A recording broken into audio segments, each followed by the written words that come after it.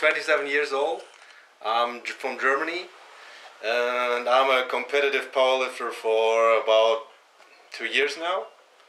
And I think you and I, we know each other for the same, for the same time, like a little more than 2 years now. And I think I started coaching you pretty early, like in, I don't know, December 14 or something. Yeah, I think so. You were the first to really give me like a proper program. Yeah.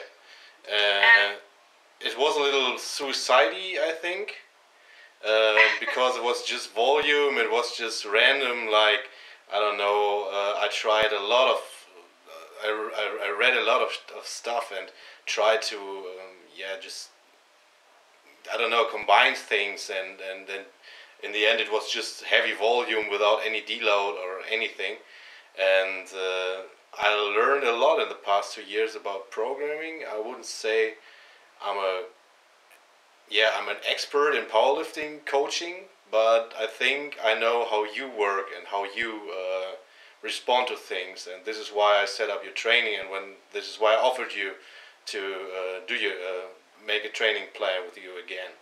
So yeah. Yes. Yeah, I completely agree. I totally think you are the only one who has ever written a program that works for me, and that I felt comfortable with. Also because we talk a lot, you know, what works for me, like you said, and I don't know, it just, I trust you, and I don't trust that many people.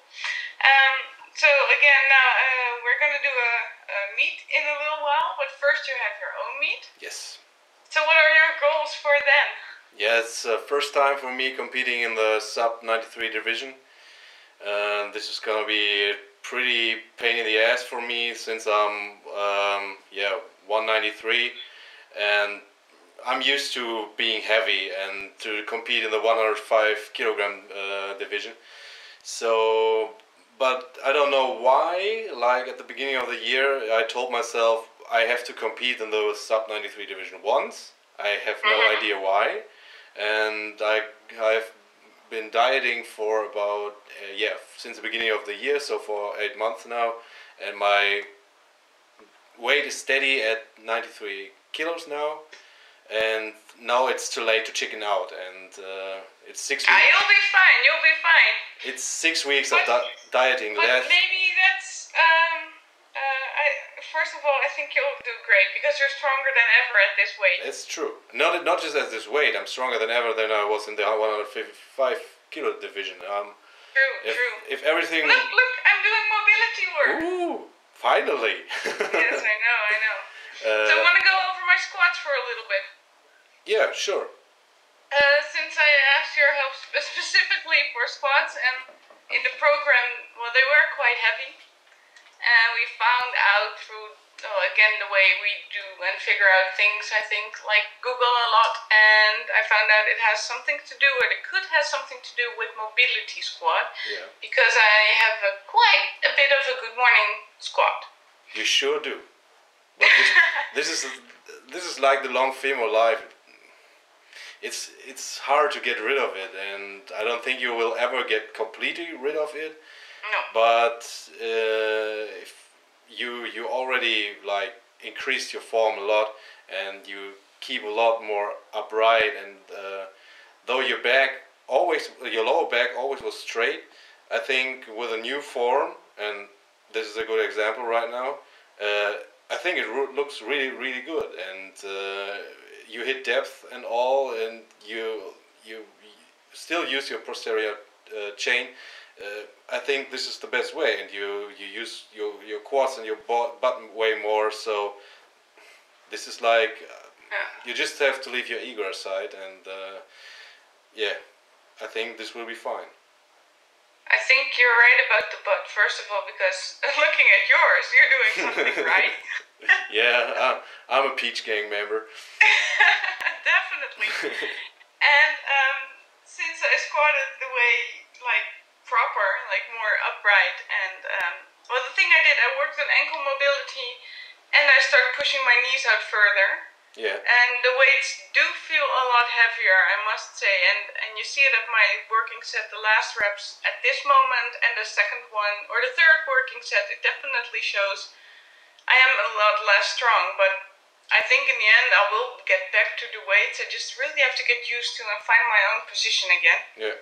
And after doing these sets, I've like, and my tailbone hurts for 2-3 days. I can't even sit properly. So I'm definitely doing something different. Yeah, but if it's like soreness, it's you're using muscles you have rarely used in the past two years. So Yeah. this is a normal thing.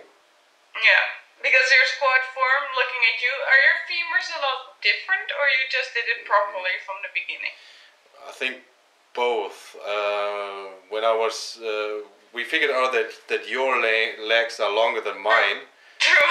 So I forgot about that. Yeah, we have a little different yes. structure. So I'm a little more well proportioned, I'd say, or normally proportioned. Ah! I'm sorry.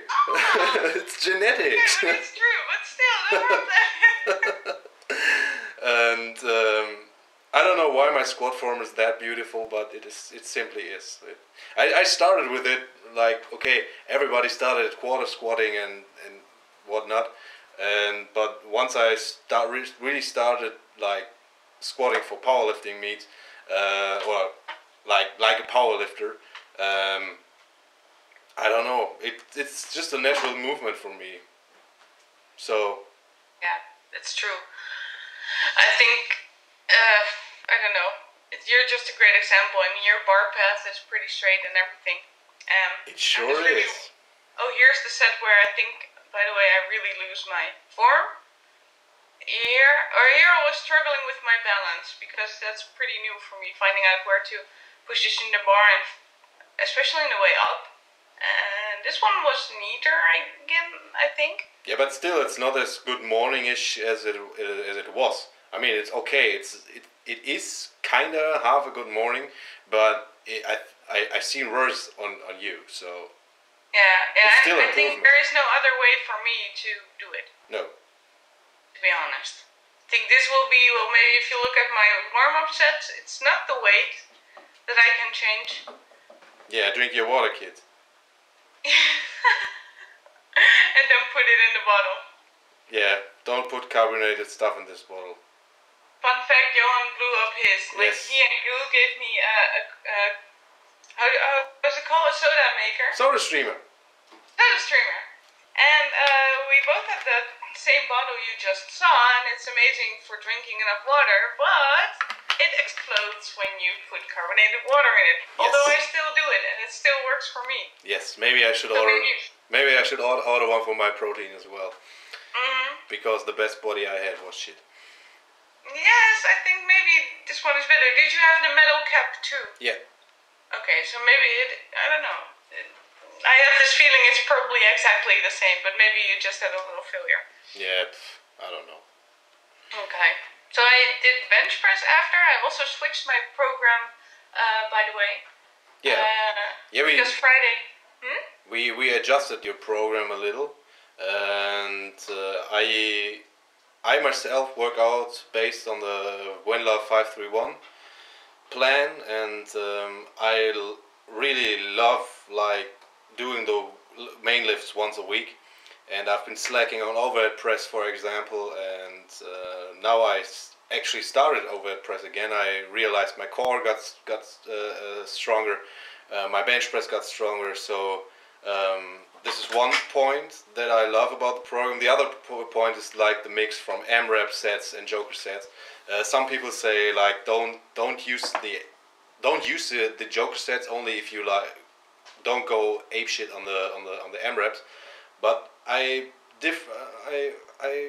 disagree. You disagree, yeah. I disagree there. I think the AMRAP sets are great, and I don't stop on purpose somewhere, but I know when I'm done, and when I squat, Yes. like when I'm on a 5+ set and I get 10 reps in, then there's something wrong. Then the weight needs to be heavier. What is the point of squatting 12 to 50 times on a 5+ set. I don't get that. I rather stop at 10 reps then, and then add more weight, because that's what's doing it for me. And this is what I did for your program. What I thought would be awesome, or would work for you, because I know the DUP system works for you, like doing the main lifts several times a week. But also I think like the static 5x5, 6x3, 4x6, whatever. It's too, it's not very flexible, and I think you can auto-regulate yourself pretty good if you do like 5 working sets, and then you say, okay, I got some left in the tank. I'll do like another joker set with 5 kilos more, and if I get 5 reps in, I'll do another one. And yeah, that's exactly how I figure how many joker sets I should do. If I feel good and I feel heavy, within reason, like not doing 10 plus on an M-rep, but like if I feel good and my form is still good, I'll continue. And if I just struggle with the last one with form and strength, or one of the two, I'll maybe, depending on how I feel, just stop with that joker set. Oh, who's there? Oh, it's late! Shake that.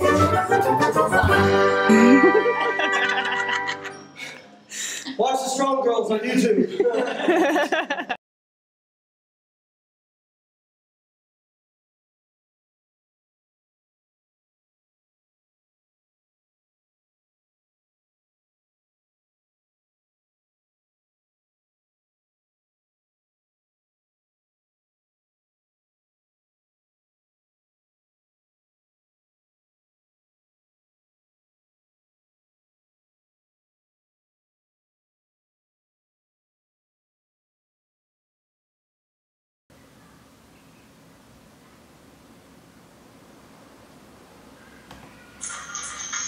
Good.